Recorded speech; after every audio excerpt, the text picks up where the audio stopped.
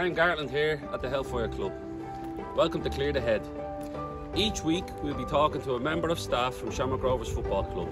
We'll be going on a walk through their life and their story. For obviously coming back from the African nations, that must have been a surreal experience, was it? It was unbelievable. Doesn't matter who you are or who you're going to play, they just love football that much. Like, I remember growing up in school, like someone asked me, like, oh, where are you from? Like, and I say, oh, my dad's from Cape Verde. And the next question you get was like, well, where's that? A few times I used to tell people, like, oh, my dad's from Portugal, just because it was easier to explain it. Like, I had me days where I was just like, I'm feeling down here, I don't know why, or just feeling flat. I feel bad, what are you doing up here? Deirdre rang and 5 banks were after refusing us. And that sent me Mrs. Old. It's just like, this is never gonna get it. I was like, look, Leah, we just need one bank.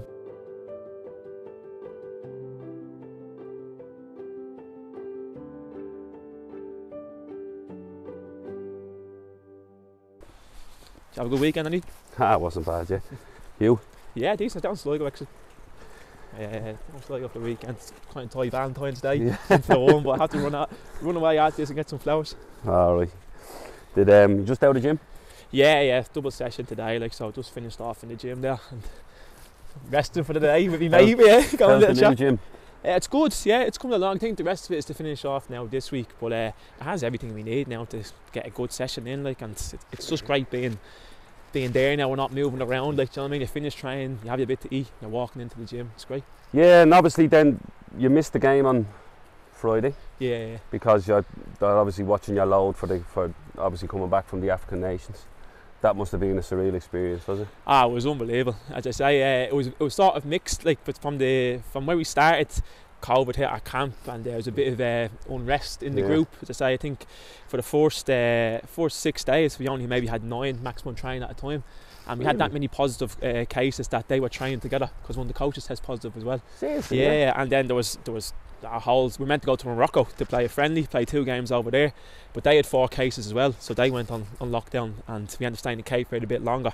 So by the time we got to Cameroon, we were probably delayed by about 3 or 4 days, and we only had half the squad. Yeah, must have been hard then, because obviously you want to work with your starting 11 and you want to have things in place and you want to have practice games as well, and to not be able to do that must have been probably a little bit worrying as well, not just 100%. Like from your point of view as in you want to train with the people you're going to play with, but worrying, going like, are we going to be okay going into this now? Definitely, especially for me, because obviously I finished in November. A lot of lads are playing through, so I just took 2 weeks off and I was back training in the gym and up in Whitestown. I was doing a bit with Glenn and his young Phil Larkin. That's right. We were training a bit, so when I went away I was looking forward to getting 2 or 3 games on my belt and maybe peak there, like, so I was going into the first thing against Ethiopia, and I was like, I don't know how far I'm off of here or where I am. You say, I'm missing training with players. Very hard to judge. So that's why I was so happy that we didn't really play well really in the first game, I thought, but I was just so happy to get the result, because it was just about getting 3 points on the board, because after all our sort of preparations didn't go into plan, we had a good base to build on, and it's really important as we got learned to know in there that the first win or any win in that group, it's a great stepping stone to getting through to the knockout phases. Yeah. See, looking in at it, like, and you can explain this so much better than me, the whole tournament just looks so rich and so invigorated and so joyful in terms of, like, it's the biggest sport in Africa, right? Or probably other than rugby in South Africa, maybe. You'd know better than me. But it just looks so enjoyable, and there was such a, I don't want to say free spirit towards, but it was like, obviously after the lockdown then, there's a real joyous thing towards it. Was that felt and was it like that in the camp as well, or were you secluded in the camp, or did you just get out to see much of it? Yeah, see, with the COVID and that, and obviously with all your preparations, you don't leave the hotel that much. Right, okay. So when you're there, there's that sort of suppressed feeling of like, if you're just sort of preparing and you know something's building. That's probably the overwhelming feeling. Something was building and building.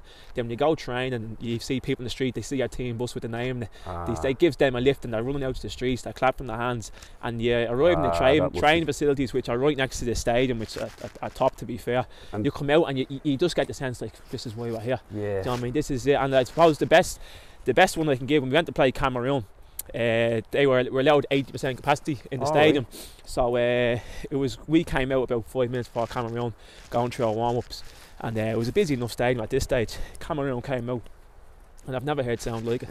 I swear to God, it was like people were just arriving to come to work. And I was just started looking around at the players at Cape. I was like, this is why we're here, like, do you know what I mean? This is what you want to test yourself for. Like, everyone's against us here. I think there was maybe 40,000 in the stadium felt like 100,000. Honestly, the noise were incredible. Yeah, was that surreal?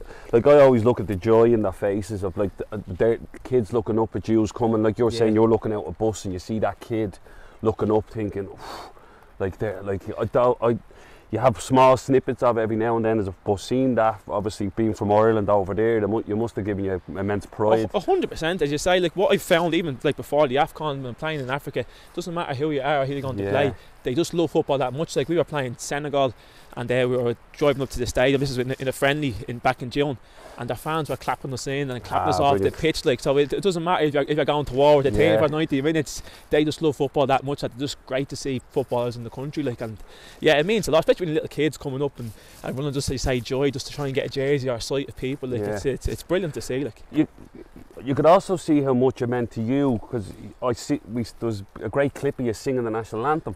Yeah. And you proper were into it, and I was saying, obviously it's your dad that's from Cape Verde. Yeah. And when did he move over here, and what was his journey like to get here, which allowed you to then develop in Ireland, but then go and play over there? And how proud was he of that? He's immensely proud. You say, like, the island he's from is Sandy Clow, in Cape Verde. Obviously there's 10 islands. Is there 10 islands? Yeah, I didn't know that. Yeah, there's 10 islands, and actually the last time we played different in Selby's End, which is pretty close. Okay. So we came to watch that game. I think he spent a week there, and he went the week back home after the game to see my granddad and the rest of the young. Oh, you still have family over there? Yeah, I have my granddad is still down there. I think he's 93 now, going strong. Still work on the farm every day. Is he a Pico as well? Yeah. Funny enough, he has this. My dad was telling me there, he has the same routine as me in the morning. We get up at the same time. We have our boiled eggs together. We go away. We do our work I do on the pitch. He does on the farm. We come back and we have our meals, and it was just interesting to see that, like, that he has the same routine, and he's going to 93. So if I make it there, I'll be more than happy. Like, and you said something interesting regarding the music you grew up around. Your father's music was around the house and stuff. Yeah. And how did you find that? Did it sort of bring back memories or nostalgia, stuff that you were thinking, I heard that as a kid and now it's come back to you? That's exactly what happened. It's actually, no, the music they play, like, is brilliant to say. It's every training session, before, during and after, you're up dancing, and it's a great feel. I remember the day before the first came to Ethiopia, we came from training, and that's when you do your ice bath and you stretch off, and I was in the halls, but stretch my hamstrings, and lads really out the amp, there you go, everyone up dancing. And it's a real sort of camaraderie, I should say, like, and just gets you sort of feeling part of the group. Like, so of course I bought into, I was delighted to go up and dance. But yeah, like I just saying, the music, it was when we were going to play Nigeria in the World Cup qualifiers. A song came onto the bus and everyone was singing. I was like, I've heard that before. I couldn't think the name of it. I couldn't remember the words of it. And I went home and my dad was like, do you remember this song you used to play when you were younger? And we still have the CDs, like, underneath the stool and all that. Like, I was searching through them like mad. Records? Yeah. Not that bad. That was back in your day. No, but like, I was flying through the CDs to try and to see if I could just click one of the words in the songs. It wasn't happened. And then someone asked me, like, about that, like, 'cause I remember saying it to someone. And Nennis at the time was my roommate. Like, I just turned to her, I was seeing the question, Nennis, do you know this song? I was just like, Ned Kaja, woo, Creole. He's like, Ken Cabral. And he's just like, you serious? Banged it into YouTube. I was like, can I listen to it? I was like, I'm not sure if that's it. And then I got to the chorus, like, perfect. How did you do that? But no, it's great, and it helps me learn the language. I'm starting to build like a playlist on my Spotify. Just a few Cape Verde. I'll give you some listen to them. But it helps with learning the language and learning the culture, which is really, I feel is really important. To say I'm learning the language, it's very difficult, but I always try to speak on the pitch. Brilliant. Yeah, that's great. I think I have to. As you say, the national anthem. It was great. That's something for me. Because I just feel like I want to be part of this group, and I want the lads to know that I'm here to be part of it. So if I'm able to sing that and to show that I'm together with them, hopefully they respect me being there. Like, and it's just, for me, it's important to at least try and be involved in the group in all parts, not just the football side of it, but the culture. I also think your performances help that. The fact that you're able to go over there and perform at the level you perform at. That, you know, because it's like anything with footballers, that trust comes, but they're like, he's really into this and he's performing well and he's giving everything he's giving everything to our country to help us. For the cause, exactly. And like that, I think that's what, obviously, I've tried to instill when I'm going over there, that we need to give everything, and that is the sort of the group as well. Like, you know what I mean, everyone said just to fight for the islands and try and bring success to the country that it may have not had before. Like, obviously we qualified for AFCON before, but we actually went into that thinking we can cause an upset, and we were disappointed the way we were knocked out. Like, but like, yeah, every time I go out and put the jersey on, I want to give me best. Like, just shows you the ambition then has gone up. 100%, as you say. Bringing it back to Ireland, and obviously with your African roots, was it difficult growing up in terms of like having a father from Cape Verde, a mother from Ireland? You know, did you experience anything when you were younger that was difficult for you? Because we've got kids of African descent in the academy now, and you're one of the players they look to. And with the African nations coming, it's a massive, and that representation that they have because of you, and the likes of Idemo breaking into the team, like, that's a big thing. And I wonder if that weighs heavy on you, or do you embrace that, or do you know that you're actually influencing these kids coming? To be honest, I think if like years ago growing up, I would have probably shied away from it. Not anymore though. As I say, I think it's something unbelievable, and something that I've embraced a lot since I've been involved with Cape Verde. I remember growing up in school, like, someone asked me like, "Oh, where are you from?" Like, and I say, "Oh, my dad's from Cape Verde."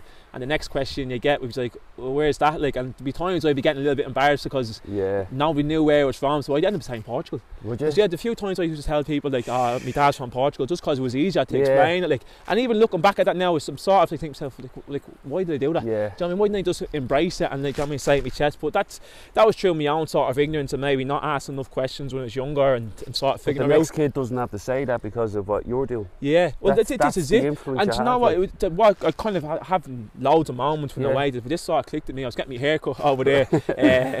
Probably could do another one as well. But there was three lads came from Holland. One of them was a barber. Right.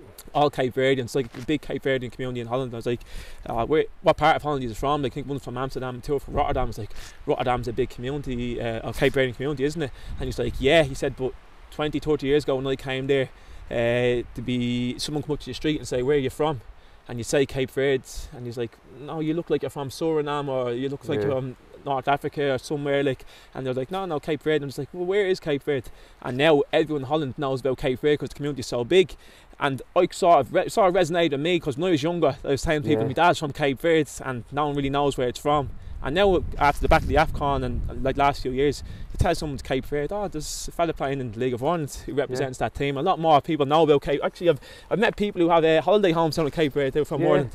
There's a few bob, huh? And a bar. There's an Irish bar on one of the islands that we play on. They blew my mind. So I'll have to go back there the next time. That'd be great. No, but that, like I said to you, that representation then becomes massive. And I sometimes don't know if you realise that, like, when. Because, like I said to you, them kids coming through are going to look to you, and rightly so, in my opinion. You know what I think of you. Yeah. But that's give me a 2 week head there. But that's massive, like, for like where you've come from and where you're going. Do you know what I mean? Yeah. You grew up in Crumlin, and then you played your schoolboy football with Home Farm Belvedere. Yeah. You're what I class as a late developer in terms of football. Was it difficult then when a lot of your teammates that you would have played with were probably going to the UK, and you end up probably not getting them opportunities or not being in around Ireland squads at that age? I know you played under 19s, but was that difficult? Do you know what? It wasn't too difficult, because I thought I was a pretty realist from a young age. I felt myself that I wasn't good enough, or I wasn't quite there yet, and I needed to work a bit harder and maybe develop the game. Like, I started off with Lord Celtic. I was there up until 13s, and our team broke up, and I remember crying on the phone to my manager, because I loved Lords. I was like, I'm not going to play football anymore. I was about to give up because I didn't know where to go at. It was my local club. It was right around the corner, and he said, look, Home Farm are looking for players. I spoke to the manager, going out there, and I had 3 good years there. Like, we were fighting relegation, but it sort of hardened me. I remember cycling across town to get there, because it was easier than the bus. Like, was it? It was like 2 hours in the bus. I know. I used to get 2 buses out the Home Farm at 16. Like, I know what it builds character. Do you know what I mean? Like, I got robbed in the bus a few times, so I said, right, the bike is safe. It might be tired at the train. Look, it feels probably me. But like, you say, and then even going to Belvedere was probably the first time I felt like I was in a really good team. We sort of built success, and then I got a taste of saying, like, right, there's actually, we can kick on here. I can kick on as a player and be more successful. And then got up to Bowes, and like that, people leave, and in my head I think to myself, they're gone because they're good. Yeah. I'm not quite there yet. I need to, Right. and I sort of knew that. I knew I was a really hard worker. I knew I was very athletic. I had a little bit of ability, but for me, I just didn't understand the game as well as the rest, maybe. So I was just waiting for that to develop and come. I had to be patient. But you obviously had the perseverance and the drive that a lot of people, that again, that realism, and similar. When I was coming up, I had that realism at 16. I had a chance to go to bigger clubs, and I said no, and a little bit was not that level yet, like, you know, but I still had that perseverance of, I know where I want to be though. Your journey goes different ways, but you're always trying to go forward 100%. With it. And like that, I've always wanted to be a footballer. Yeah. Since a young age, and in my head, I've always had dreams, and maybe like from like schoolboy going away and this. But as I got older, I say the realisation kicks in. It goes like, if I want to get to where I'm going, what do I need to improve on? Yeah. So I mean, where do I need to go? Did you have a goal setting thing, or was it something that did you write something down, or did you have something that you thought? I've gotten to goal setting the last few years. Yeah. I think there's a lot of younger players, I think, need to maybe get into goal setting and that. Yeah, right. Exactly. The thing with goal setting as well, I like goal setting, but then you need to sort of look at like, how can you achieve it? Yeah. Like what do I need to work? Like if I want to maybe say score 5 goals a year, like, I'm not going to get it like just doing runs after training. Or likewise, if I need to be making my midfielder, I need to be making the box. If I'm just taking free kicks after, like, is that going to help me achieve my goals? Like, so that's the other side. Plan of action type of thing. Exactly. How can you achieve it? And like there was a stage as well. I had to chat myself when I was working with the bank. I was part-time at Bowes at the time, and I was working in the bank, and I wasn't enjoying my job. Yeah. And it was eating me inside to say that I haven't given enough to football. I think I was 23 when I started working in the bank, and I thought like full-time, like England and all that, or abroad, is done with. Right. And I'm sitting there happy to go about my job, try and get a mortgage or whatever at this stage, and I probably forgot how young I was. Yeah. At 23, and I saw. And you made your debut at 17, 18, didn't you? Yeah, and then so you probably 5 years, and then you decided, right, was there something sitting in the bank that day that you thought, this needs to click here, and that's like ultimately leaving Bowes to come to Rovers, was that conversation you had with yourself that day to say, right, I want to be full time and I want to challenge for things? Was that one of the driving forces behind that? Like, you know, 100%. To say I was just sitting there and I say I wasn't enjoying my job first and foremost, and then I was thinking to myself, my football is suffering. Yeah. Like I knew even at Bowes, like I was having a good season at Bowes, but I knew I had a lot more to give to it. Okay. Do you know what I mean? And I wasn't giving it the time. I felt I wasn't giving it the time that it deserved. I was training at 6 o'clock in Blanchardstown. I worked in Blanchardstown, but I was getting to work at 10 to 6. Yeah. Just showing up on training on 2 wheels, like trying to get out and take your tie off and on the pitch, like and that was playing on my mind. And then the opportunity of full-time football came up. Now it was far from an easy decision because you're going to your biggest rivals. But I just felt that, like what I spoke about earlier, what I didn't know beforehand, just how the thought of the game, like to kind of progress to the next level. I felt I could get it with the coaches there, with the manager there, and the coach. I felt like this could help me see the game a bit different. Okay. And take myself to the next level, because I knew I had attributes to, as you say, to stick in there, to work hard, good attitude, but how to sort of control the game, manage games. I knew I needed to improve on. So I knew if I went there full time, had loads of time to work and give it the time that it deserved. Your name Pico, right? Because everybody asked this. I mean, the LinkedIn story is great, and everybody spoke about it. Your name Pico. I call you sometimes when I'm doing the thing, but I don't think anyone calls you Roberto. Exactly. I don't know. Like even like I was looking up info on you, and I put in Pico. Doesn't come up Roberto. So, but you don't know where it came from? No, well, it comes from my dad. My dad gave me a nickname Pico. He's called it ever since I was born as a young baby. Like, and I always thought it meant like little man or strong man, or little strong man. Little strong man, all that. Or what was the other one you said? No, it's a mountain. Mountain. Makes sense now when you see it now. But my mates used to give me stick about that. Oh, you call the high mountain and all this. You know what I mean? But it's a bit of crack. And then I remember it was only about 2 years ago. We were doing an interview, I think it was David Snow came over to my house to do an interview with me and my dad about the whole Cape Verde stuff. Brilliant. And he sort of had a little brain, I've seen him sort of scratching his head. I goes, what's wrong with him? He goes, he was rumbled, wasn't he? Yeah, he was rumbled. He was rattled, he was. He goes, they're probably going to ask where Pico came from. And I goes, yeah, but where did it come from? You gave it to me. He goes, we're going to have to tell him it means strong man. I was like, are you for real? Like, I mean, you gave me the name. Like, sure, you know where it came from. Like, so we're gonna have to stick to our guns there and just say being strong man. Could be anything. Go with that. Yeah, I'm happy with that. At Rovers, there was times at the start where you played midfield. Yeah. Then you've cemented yourself as probably definitely a centre back. Going to a 3 then has helped as well.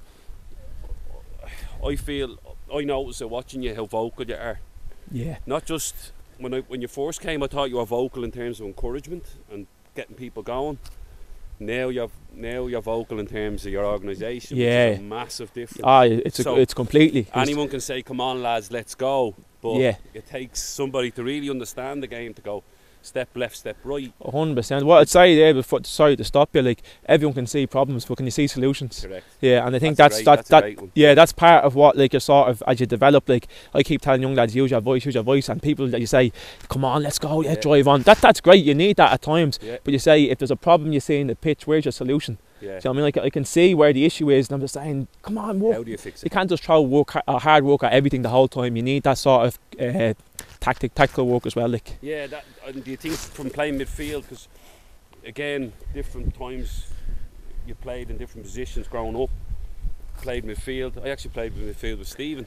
That didn't go well. I know the journey. Yeah, it depends on the team. Yeah, it wasn't. But that's where when I was playing behind them, then I would able to go right or go left. Or we need to go up 5. You need to go 5. And it was that from playing there to then dropping back to seeing the game in terms of all in front of me in a bigger picture. Yeah. I think that has playing midfield to then moving back helped. Yeah, do you know what? It's probably the opposite for me, because I started out as a centre half, and I've always had good legs and been athletic, so I've moved into midfield. Right, yeah, and I knew what my centre halves wanted. Yeah. I knew like that they just want me up in the game. Don't be sitting on top. Make sure you go press, and the least work they had to do, the happier they were. Okay, and then when I came to Rovers, like, I quickly knew that, like, probably my skill set wasn't suited to midfield. Okay. Like, obviously we were looking to dominate the ball, like, and I was more like get the ball back as quick as we can and try and get on the counter attack or whatever. So when I moved back to the defence, as you say, I can see the whole game, but I knew if I was playing midfield what I'd want. Yeah. Do you know what I mean? I knew, like, okay, I need someone there, I need someone to go press, and if he's pressing, I can't be sitting back here. I need to go 10 yards, so the rest of you are coming with me, like. So all sorts of links into each other. Pressing, we're all going to stay. Exactly, we have to be together in everything we do, like. And see, Jordan, that time, like you said, that little bit of toughness that, say, when you were in the bank or you were at home farm in Belvedere when all the lads were going away, was there anyone you could, who was the person you turned to for advice or help, or somebody that you could talk to or have that confidence? I know we were talking that nowadays you go for chats with your friends, you're still very grounded with the people you grew up with, and you're able to go out and have these talks and walks like this. Who was that person for you when you were younger, or who is that person for you still? Yeah, you know? I don't really think I've had anyone, like, do you know what I mean? A lot of it I've sort of figured out by yourself. So great, like, now, like, yeah, they'll go copies. But, you know, I have to say, probably, like, 2 lads that really helped me, like, is Keith Buckley and Lee Stacey. Like, we got in this sort of routine when we were at bowls that, look, we're close friends. I was the driver, I was picking them up, like, later around the corner, meet Bucko in town to save him cycling everywhere, save his legs. And we're driving out to training together, but we made it a thing that after training we go for a bite to eat, or we'd meet once a week in a coffee. And then even when I went to Rovers, Lee went to, I think Lee and Bucko went to Bray together, we said, no, we're still going to make this a thing, a weekly trip. We go out, we'll have a coffee. And that was brilliant, because you go outside of football, you talk about what's going on, and you're talking about your life like that. And it was just so important to have that sort of breakaway. Say if you're having like a rough week like that, you can just say it to lads and just get it out there, and you say you're having a coffee. It's a real sort of relaxed environment, and that's really helped me, because sometimes I felt I was really wrapped up in the game, really emotional, and that's something I tried to let go as well. Like that, if me and you were on the pitch and you got the better of me, I'm just like, oh, I need to get back at him, and like, I'm not thinking about the game, I'm just thinking about getting back at you and making a tackle or something like that, where there's probably another game going on behind me. Like, so that was really good in terms of helping me just relax and sort of let go of all the stress and the emotional side of football. Like, I think sometimes from the outside in, people forget that, and I was 10 times worse in terms of taking things home. Oh yeah, brutal at that. Like, if I didn't train well, day was gone. I couldn't talk to anyone. Yeah, and it's that level of I got to the point where I was caring too much, and that point of, and I needed that release of, I need something that can take me away from just this. Yeah. And that's where, like you said, that group of friends that you have, or that parent, or wherever it is that you can go and, like you said, clear your head with, to go and have that conversation. Exactly. That's so important for. It's massive. It's like you need to get it off your chest. Yeah. It's like if there's something bothering you, get it off your chest. To say, like, if you had a bad game, I always say this now, I give myself 24 hours. If I had a bad game, I've actually gotten really good at this. Once I go home, I think it's me missus, to be fair, like, if she sees that I'm in the horrors, so I need to turn around, because she'll be in the horrors pretty quickly as well, like. So but I said to myself, if I do something bad, I have a bad game, 24 hours, you can think about it, let yourself be upset about it, and then it's done. But it's the same as if I have a good game. Yeah. If I have a good game, enjoy it, 24 hours, right, it's gone. Move on to the next one. What's the next battle coming, or whatever, like. Keep a sort of a steadiness about it rather than it. 100%. Like, if I'm meeting the lads on a Wednesday for a coffee, I'm not talking about how good or how bad I was on the Friday or Saturday. It's just it's gone. We're on to the next thing. Like, and is that something you've gone to see somebody about, or is it somebody a mental planner has put in place for you, or is it something that you've read up on that you thought, you know what, that's what I'm going to be like? I'm going to try and use that technique, say, to help me, good and bad, like you said. Yeah, good and bad. I think it's more sort of like just experience, like as I say, like I think we've all done it, where you take stuff home with you, and you realise it's not helping you. No. I think once you take a step back and you realise, like, what's sort of holding me back here, and you realise that you're going into, like, the Friday's game, think about last Friday, and you need to let it go. So it's just sort of the experience I've had, like, say, going through the league and going through games, that I realise, right, like, what do I need to be at my best, and it doesn't need to be carrying the weight and the stress of the whole week that's gone beforehand, or is like something's gone on outside of football. Like, you need to sort of deal with there and then, and move on, because life keeps going forward. Yeah, exactly. It's not going to stop you. No. Do you feel yourself? Do you feel you've proved yourself right in terms of moving from the bank and leaving, like, a team that gave you a chance, but leaving Bowes to come to a team that will allow you to challenge for honours, or allow you to be full time, allow you to have that base for training where everything you need is in the one place? Yeah. Do you feel vindicated by that, or do you? No, I don't mean vindicated as in, obviously you made the right decision from your point of view, because you've won trophies as well, but even just from a personal point of view, from a self-growth even. Yeah, that long-winded one there. I'm just trying to think what you said at the start there. Train question, wasn't it? No, but it's not what it is. First of all, I hate reflecting while I'm playing. So, like, it might be something at the end of my career, like, hopefully I've got a good few years left, like, that I'll sort of look back on. But, like, look, definitely it's helped me improve, and it's no secret. Like, you have training, put more hours on the pitch. You say you're recovering better. That's the big thing as well, like the recovery side of it. Yeah, I'm getting on now. But the recovery side of it is massive, and it's like being able to work as hard as you are in the morning, and even when you do extra, it's still like I'm up here now at 3 o'clock, like, you know what I mean? But, like, if you had to put the feet up afterwards, instead of waiting around all day, going to training, or you're sitting down the 9 to 5, you have customers coming in saying, where's my money and all this, and I don't know where it is. The banks have it, and then you're sort of moving on, you're rushing out to training with your head fried, like, so it gives you the platform to give everything to football. And if I always felt if I can give everything to football, it could be successful. And look, we have a great group of lads as well, and we're all sort of pulling in the same direction with that. I also feel you then. I'm not mentioning retirement for you here. I hope not.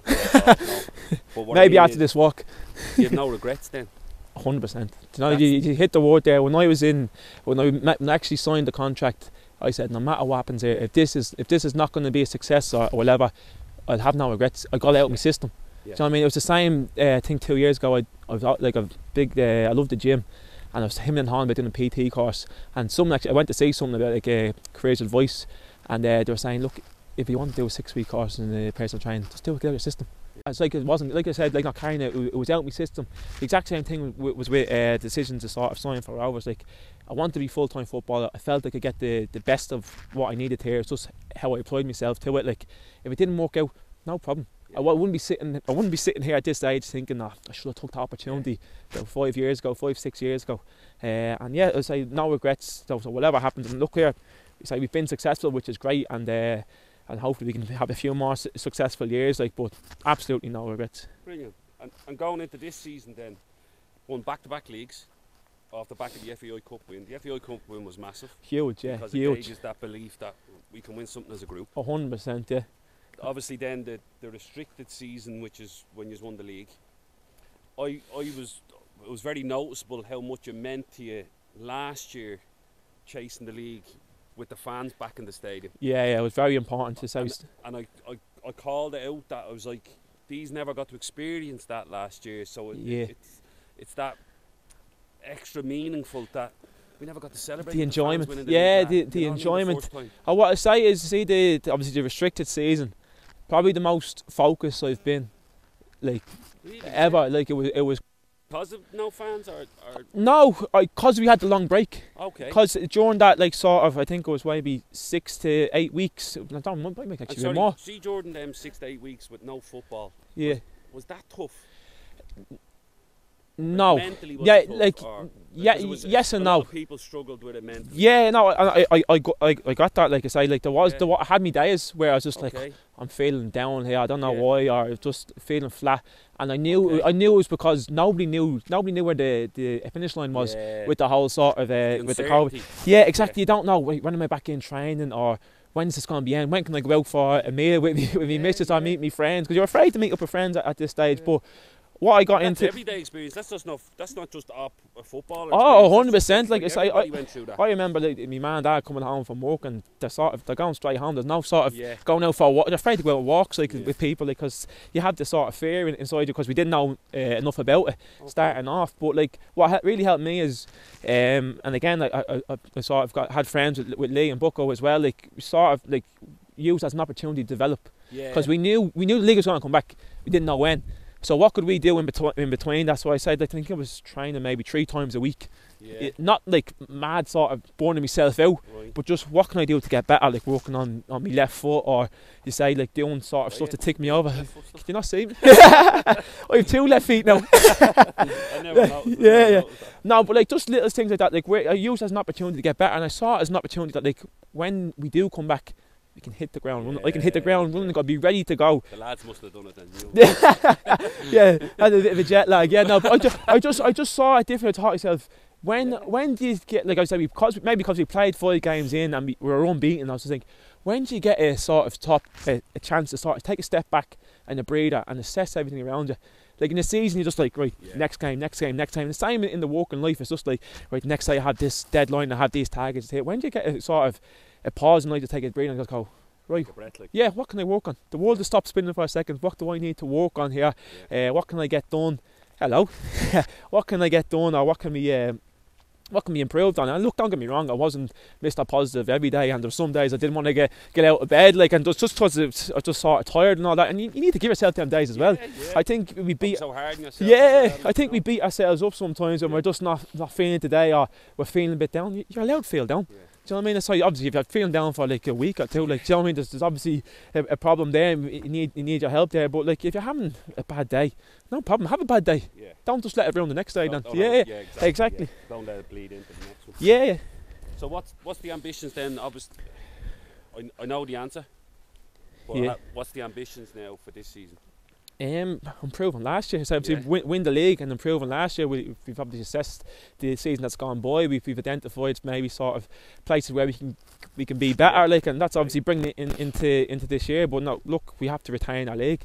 There's a thing there. Don't really understand that until you win the league, but you want that hunger to win the next one, or you don't want to give it up. You think yourself, you feel the sort of pressure, like you won the league last year, so there'll be expectation there, and you welcome the point. You go, you know what, you're right. Let's go. And every game, every training session becomes important, because you feel like you're being chased, which you are. Like we did it when Dundalk and Cork were going for leagues. We were so eager to get up there and chase them down, and the rest of the teams are going to do that as well. But yeah, look, the number one goal is to try and retain our league. And look, do you help as a player who's done it and has been here a long time now? How many seasons have you now? I think I'm going into my 7th. Yeah. 6 and or 7. The group that signed, you're probably the only one that's still here from that group. I think Finner and Borky. Borky's been away and came back. I think we're the only 3. Did Finner sign back the same year? Yeah, Finner signed back the year I signed. And do you instill that then into the group? Are you able to go, this is their demands, this is their expectations as well, 100%. And these are our levels? Yeah, exactly. And you know what, you can't rest in your levels either, because like every year it gets harder. Because like especially now when you win 2 back to back, people are thinking, can't see these win. I don't want to see these winning again. So they're coming at you even harder. So that means your levels have to go up again. Like, but 100% they sort of like, you see, like, I think I was here maybe 4 years before we won the league. Yeah. So we knew how hard it was to take to get there. Like, and you have to sort of demand it every day. Like, this is what it takes. And they say as you win the league, you have a tag on your back. Yeah. People want to come at you, so you need to go raise your levels again. Like, and it's every day in training. It's every match. You can't just settle for what you did last week, because the next team are saying these fellas won again. Yeah. You need to go after these again. Yeah. You know. And then Europe then. Yeah.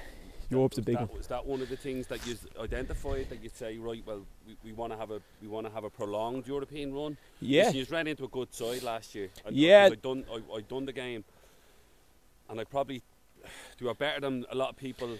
I felt that as well. Yeah. Now look here, we probably let it get away. Like, we can't really defend the goals that we gave away with there. We were really bad, really awful over there, and that really finished the tie for us, because I think if we defend a bit better, we might come back with a closer scoreline, come back to Tallaght. Maybe the game got away from us, and over there it really did. Like, and against Tallaght, and it was poor goals. We probably felt like they were a good side. Don't get me wrong, they punished us, but we probably felt, wasn't it? They punished the mistakes that you made. You did get punished, and they were the bit where you thought, right, that's just one mistake and then bang goal, and then the next one bang goal. You're thinking, right, every time we've coughed up something here, we've been punished for it. They took advantage, and it was very good. Like, but look, it's always been an ambition of mine to make the group stages of Europe, and maybe, like, even when I was at Bowls in Europe, I was thinking, oh, it'd be great to get to Euros. Maybe a bit naivety, but like it's always something.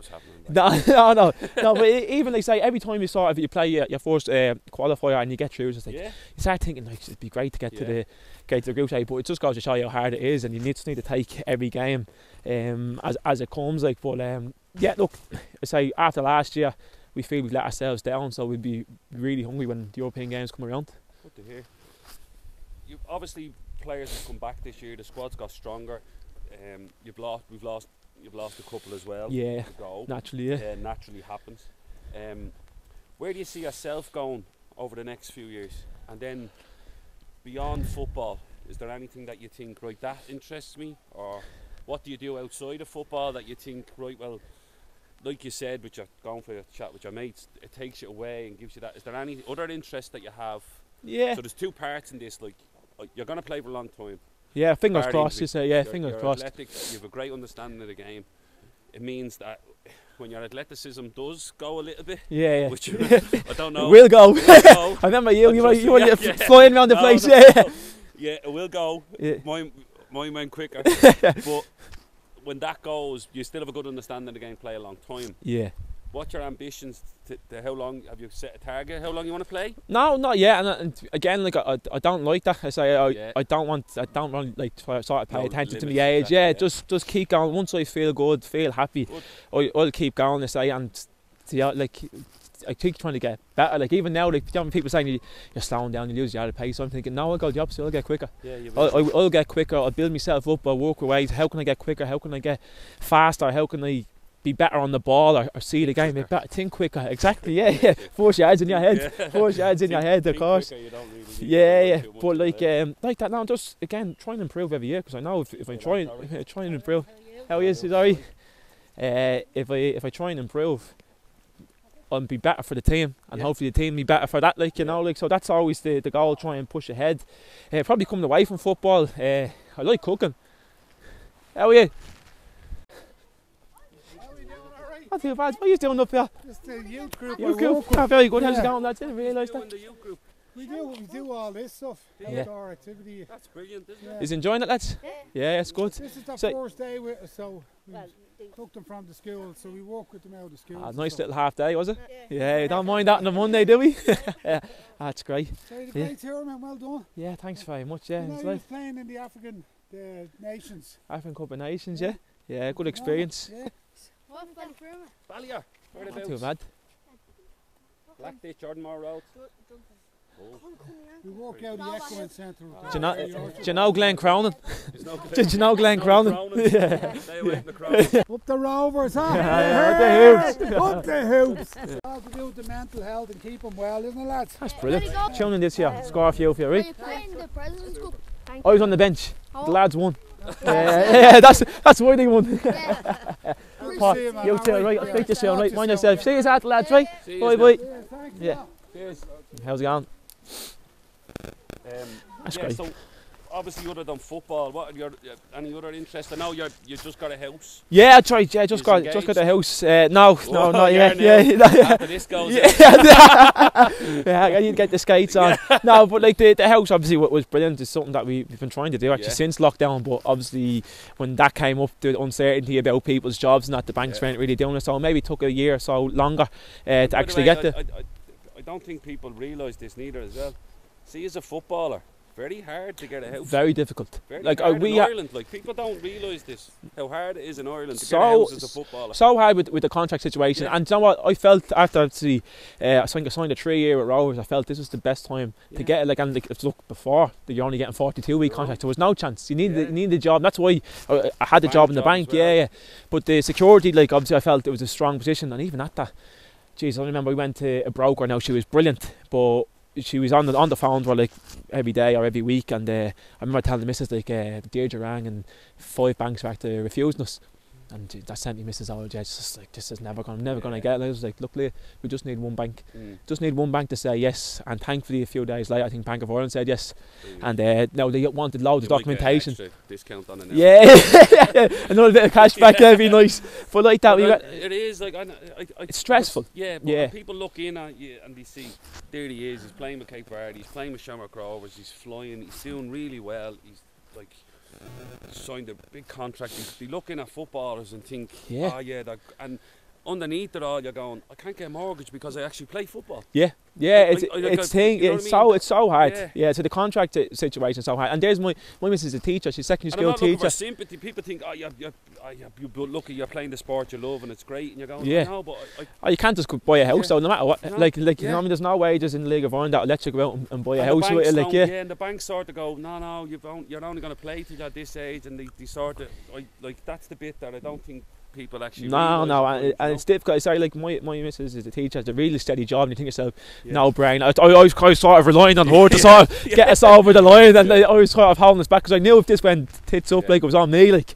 But now look, it's like the main one, the house. It's like she wears a shower, they cook and clean. I actually enjoy it. To be fair, the house is what. African food. I'm trying to. There's a dish in Cape Verde called cachupa. My dad makes it. It's like a sort of bean and corn stew.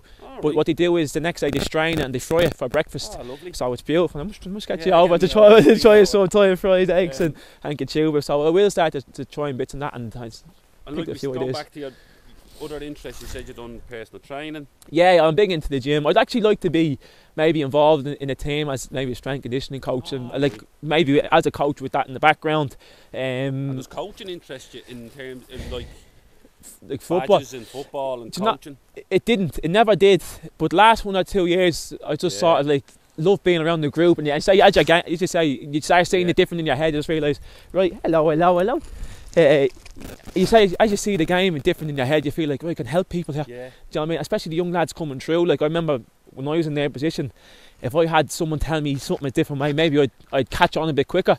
So there's definitely scope for that. I would never rule anything out. Like but I say beforehand, I was like, sorry, I never see myself as a coach, and now that's changed. But to be honest with you, especially after making the decision in the bank, when I said I want to go full time, no regrets. I wouldn't mind going back to the bank now because I've done what I want to do. Oh, really? You know, I wouldn't mind. Not even, I know, bank land resort, but like I say, I could take any job now, and I'd be delighted knowing that I gave football every chance. That goes back to the thing we said about not having the regrets. 100%. Like I say this to people a lot. Again, I know it's about when I finished, couldn't play at the level I wanted to play at. I didn't have many regrets, because if you had offered what I'd done to me as a 14-year-old kid, I would have snapped the hand off it. Yeah, 100%. So I always feel it's the lads that didn't maybe fulfil the potential, or didn't maybe go for something, are the ones that might have the regrets. Where that's what I'm saying about you coaching, and that positivity that comes out, that when you're standing in front of a kid and go, go for it. What's the worst that happens? 100%. Like if you fail, so what? Fail better. Like that's the thing. Exactly. You learn so much. Like, and that's the probably big thing as well that I've learned. Your failures are learning curves. Like, do you know what I mean? Like, say I don't look at them as failures anymore. But what have I learned from it? What can I take away? Like, and even like that. Like, even trying today. Like, we had 2 young lads. I think Gideon and Sean Jones Carey. On my team, like, and you could see them, like, great players, and they make a mistake. You can see the sort maybe they're thinking about too much. Just say 1 or 2 words, something might help them. And you think to yourself, you just kind of stand back and have a look. You're grand. I remember you doing it, Graham, with me and Webby. Me and Webby were doing passing afterwards, and he said something like about clearing it with your left foot. I was trying to do it in during lockdown. I was trying to walk it, but he said something like that, like when you're kicking with your left foot, try to take the ball back at you, get more height and distance of it. And I remember you saying to Webby, because he was playing left side at the time, and I think he said that's actually good there. If I'm under pressure, just try and get a little bit back, so push up there. Like, it was something so small, but like in now the game situation, I think we said that like kind of get himself in the pressure, just get height and distance on it. Like, yeah. Wish I'd have done it more.